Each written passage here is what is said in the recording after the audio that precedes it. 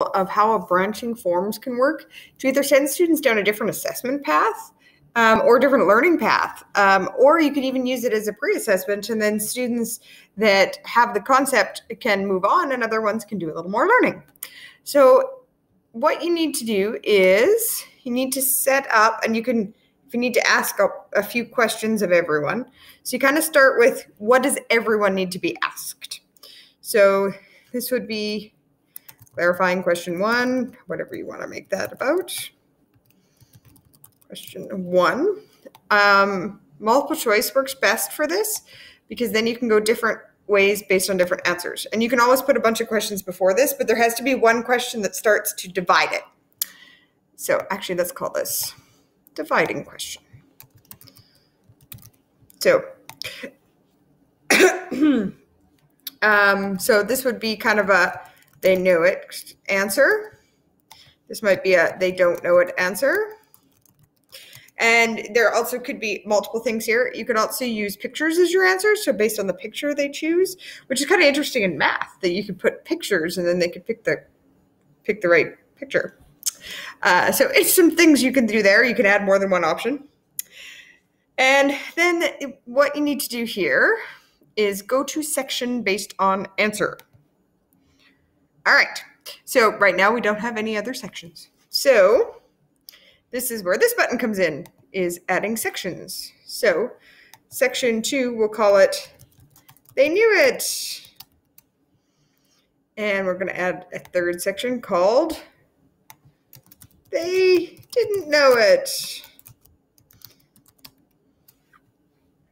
And then, so if they know it, they're going to go to the section called they knew it, and feel free to name them and make them work for you. They didn't know it goes to they didn't know it. And then you can start to add questions that are appropriate. So if they knew it, so this section needs something in it. So maybe, and now I need to make sure I get this in the right section. So I'm going to put it in the they knew it section. Yeah, that's right. Because, yeah, it's under the, and you can add, so maybe it's this is an intro to the next topic now. And maybe there's get them do a short answer, kind of, what do you know about this? Or what are you wondering about this? Or maybe it's an extension question or activity. So you can also, activity, oh my gosh, spending time, you can just put a video in. For example, if they know it, then they watch this particular video. So now there's we'll just put crash course because they're really great. All right, here we go. Capitalism and socialism. Boom. So maybe they knew it, so now they have to watch this video. So you can send them on a different learning path if they knew it. You can also, up here on the dividing question, you can just send them, go to section 3. Maybe the section 3 is go to this website. So you can say, visit this Google Doc.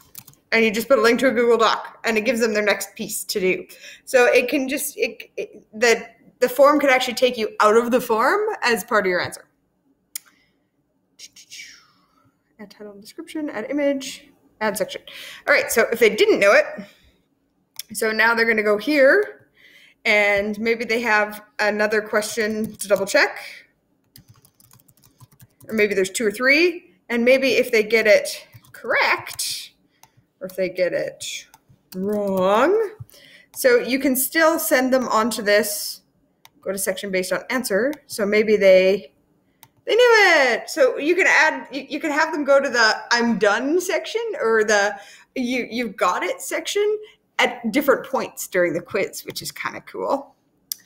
So I'm going to have them go to section 3, maybe they still don't know it. So if they got it wrong, they're going to go to they still don't know it.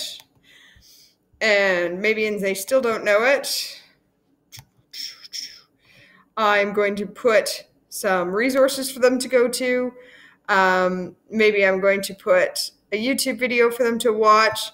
Maybe it's just I say, review this section or review this previous assignment. So you can do it as a quiz, but you can also do it as a kind of adventure in where do you want to go next. So you can have students dig deeper, or you can have students exit or do other things. So the branching is kind of interesting. You can do different things with it. This is just kind of a basic, so you get the idea of where it can go. And it's, if they're done, they submit the form. So after section 3, so you can send them to different directions in different places.